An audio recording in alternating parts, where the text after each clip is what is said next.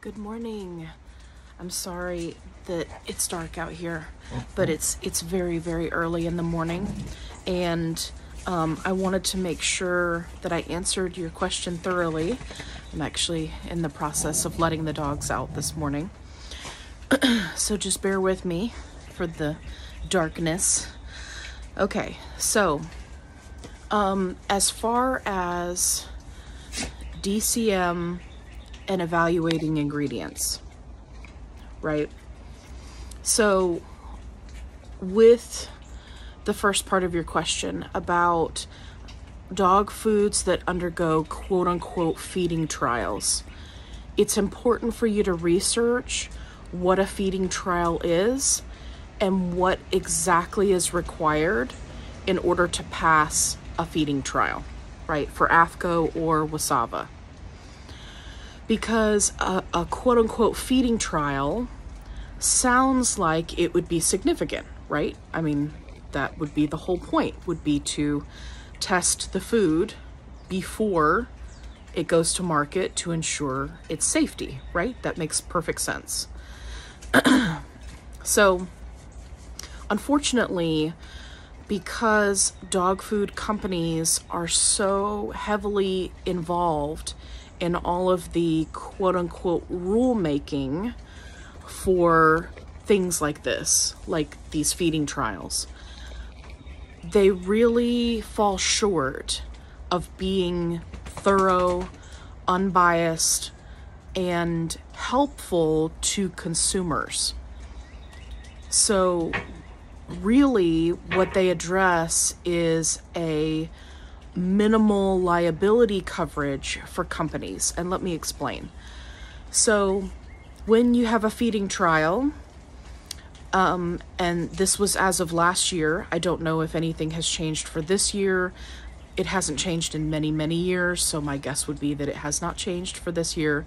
But as of last year, a feeding trial consisted of at least 10 dogs, and 60% of those dogs had to complete the feeding trial.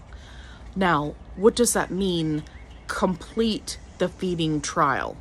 Well, that means that based on the rules that they have created, that 6 out of 10 dogs have to survive the feeding trial. Not that they thrive, not that they do well, not that they don't have allergic reactions or lose weight, or even if 4 of the 10 die from eating the food. In order for them to be able to put that on the label, 6 out of 10 have to survive. And for those of us who are well educated in scientific methods, that's not acceptable. It would never be acceptable by human standards, right? And it shouldn't be acceptable by dog standards. And that's why you end up with foods on the market like Purina Pro Plan that have wildly heavily reported manufacturing issues and wildly heavily reported health issues associated with the food. Most commonly, that you could feed 1 bag 1 week and your dogs would be fine, and the next week the dogs would all have explosive diarrhea. And I'm just using this one food as an example. There are many others that fall under the WSAVA approved, and I'm doing air quotes if you can't see me, foods that this happens, right? All of these brands, they have the same problems because they're being mass produced and there isn't that push for quality, right? So, the other thing that you want to be careful about using is terms like quote unquote boutique brands. That term came from the marketing department of those companies right, that are trying to push you to get their food. So don't use their marketing terms. They're not boutique brands, right? They're just brands of dog food that are not those big, huge brands that you see that are listed as being part of WSAVA approved. By the way, I do have a couple of YouTube videos that I've talked about DCM at length. I have 2 videos, and then also I have one where I actually sit down and go over each of the requirements to be WSAVA approved. Spoiler alert, it doesn't make them special. It doesn't make them qualified as a good food. You can, in fact, have terrible ingredients that are not appropriate for canines and still be WSAVA approved. Because again, these are constructs that are created by the dog food industry. They're not created by nutritional specialists or veterinary nutritionists who have done any research or tested anything. That's the other thing that a lot of people fall back on, is they're like, oh, well, these brands they're research proven.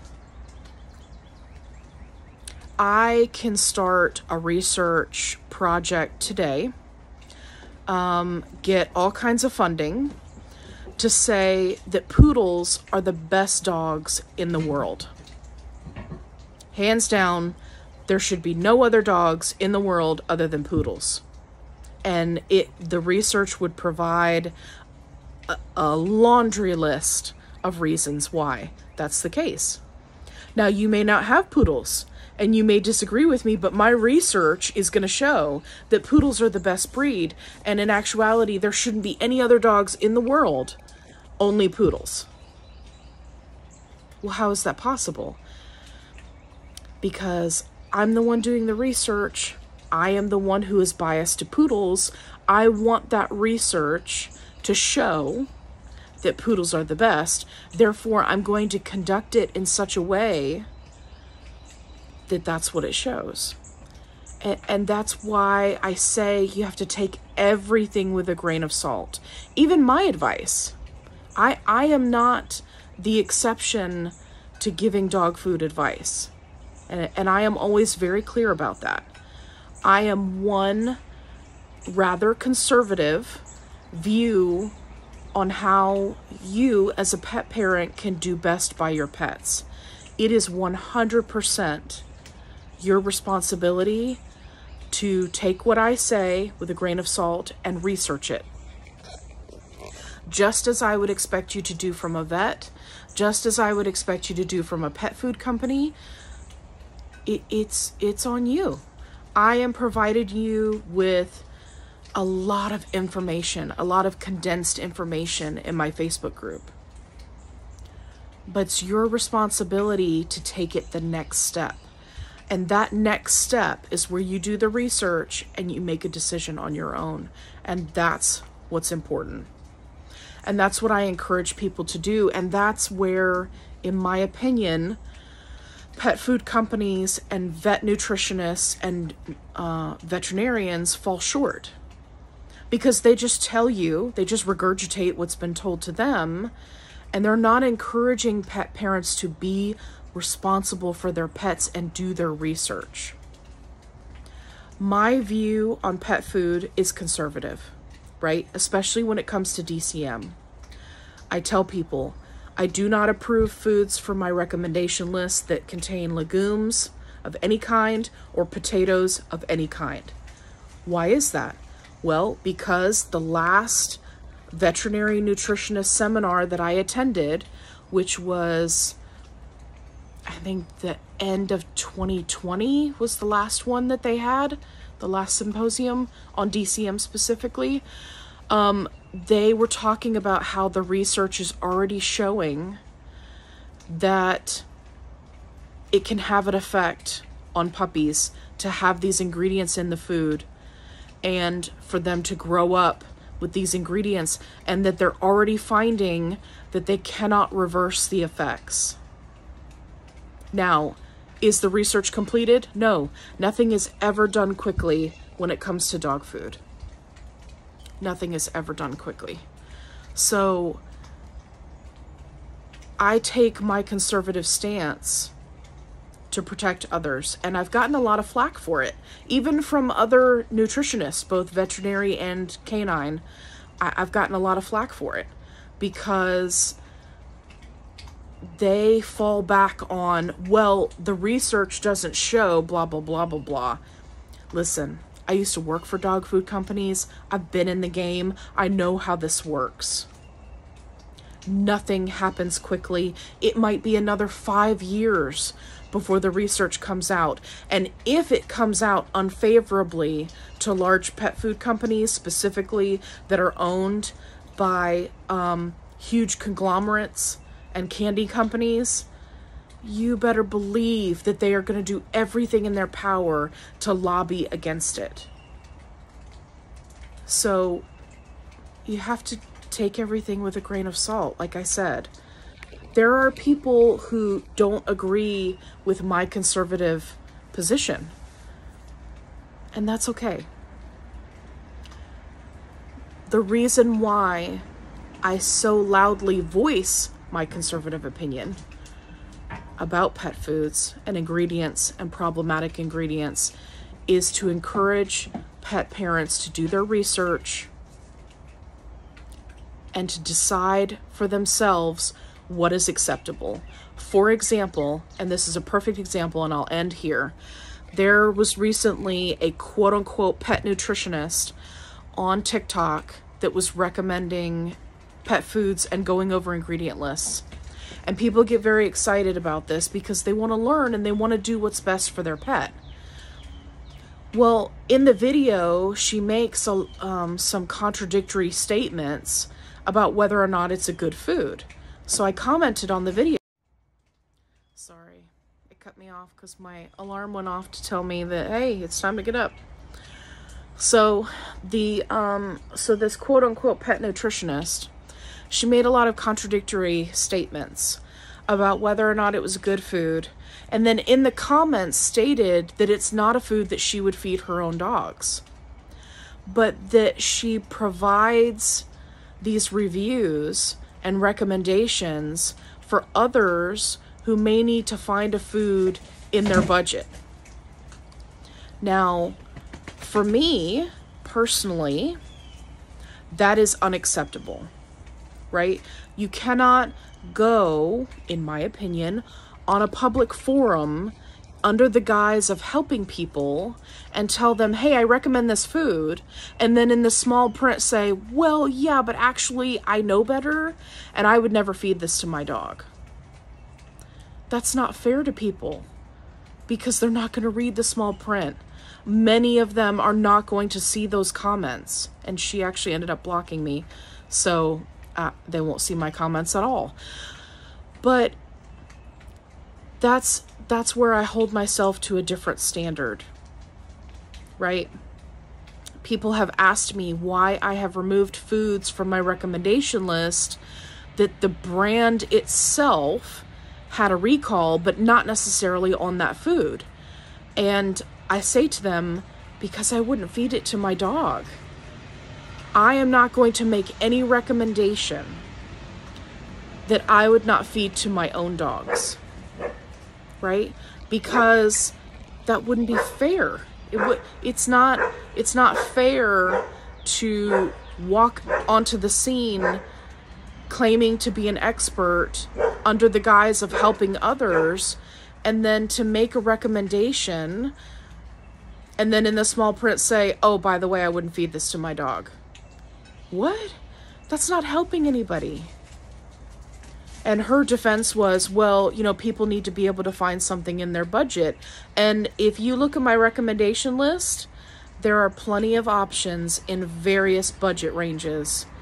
But you can't encourage pet parents to do better if you don't teach them how to do better.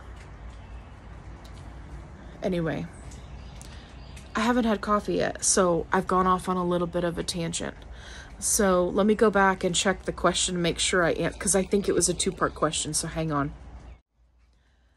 Okay, second part of the question is that people make claims that high-protein diets are not good for dogs because it's hard on their kidneys.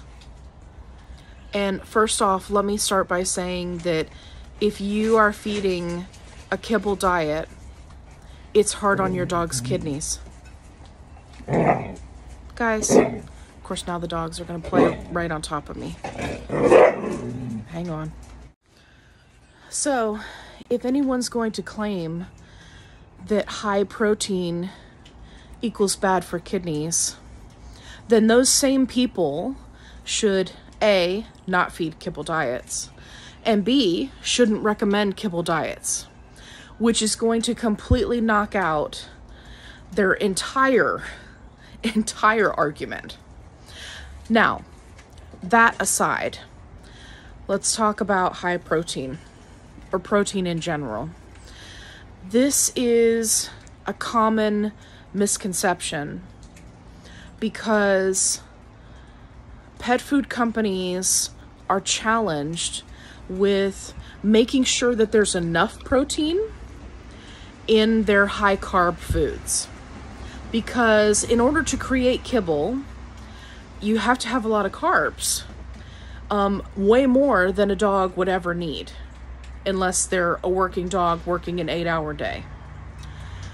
So in order to ensure that the food is essentially not cattle food and just all starches and grains, they have to meet certain requirements for protein. And I can tell you, as a canine nutritionist who has created many, many, many recipes, that ensuring that the food has enough protein without utilizing legumes and other protein-rich options, for example, soy, right? It can be challenging, especially if you're working under certain parameters, for example, limited ingredient, or dog has an allergy, or in the case of pet food companies, they're trying to keep their costs down. So, is high protein a problem? Well, let me ask you this. Dogs in the wild, right? And mostly in other countries, we see that they have wild dogs.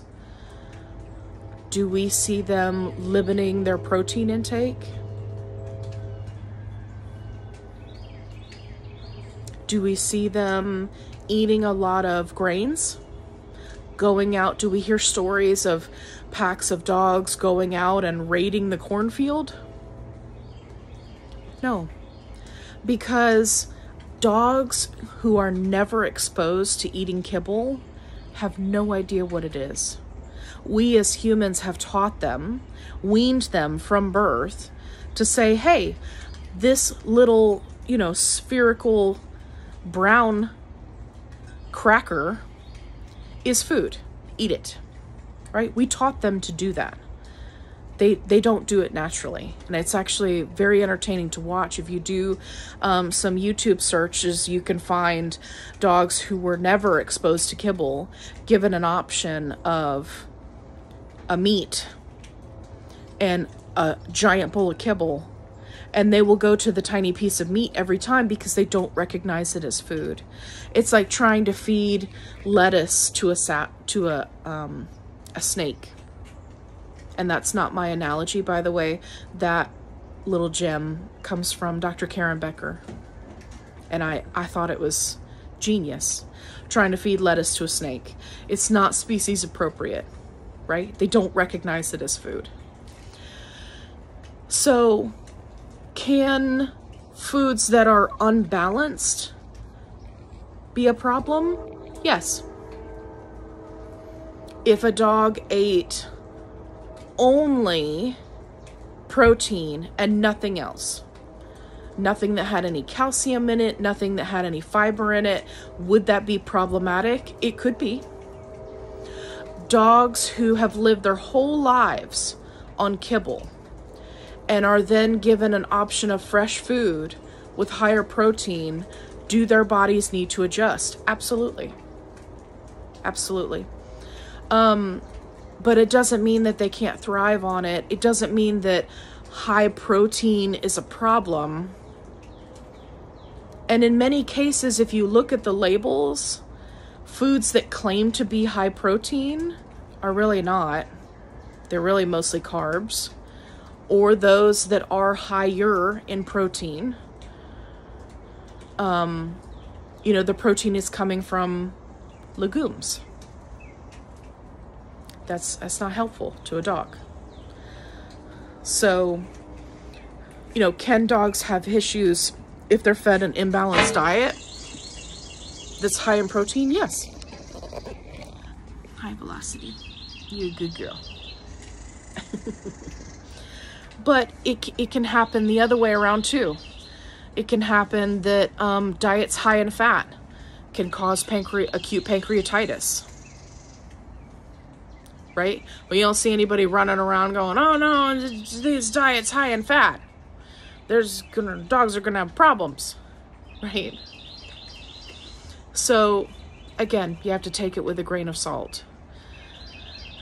Pet food companies are trying to, you know, reduce the cost to create the food, keep costs low, right? That's just good business practice, while still meeting the minimum requirements. And you'll see that many times on a bag. It'll say, oh, this is a high protein food. And then you flip it over and on the back it says minimum a certain percentage, maximum a certain percentage.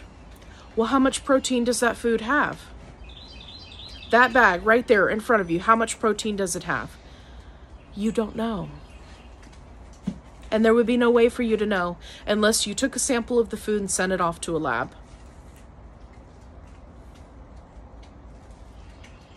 So we are trying to navigate a system that is designed to work against the consumer, designed to assist companies creating pet foods, and is muddied with biased research, incomplete data, and massive misinformation. And it's challenging. It's hard to do. So you just have to do the best that you can. And you have to remember that while dogs are not obligate carnivores, they are opportunistic carnivores. And if given a choice, they will eat meat, bone, organs, some stomach content, you know, for fiber and things like that. They're not like cats. They're not obligate carnivores. Cats don't need any grains at all. Should never have grains at all. Which is why if you look in my group under my cat food recommendations, you will not find one kibble, and you will actually find an entire paragraph about why cats should never, ever be fed kibble under any circumstances. Ever. Never, ever, ever. Zero exceptions. Dogs, they are resilient animals. They can really take a beating. You can feed them high carb for many, many years before they start having problems. But by the time they start having problems, it's too late. So, okay. I've rambled on enough this morning. I hope you have a great day, and we'll see you in the next video.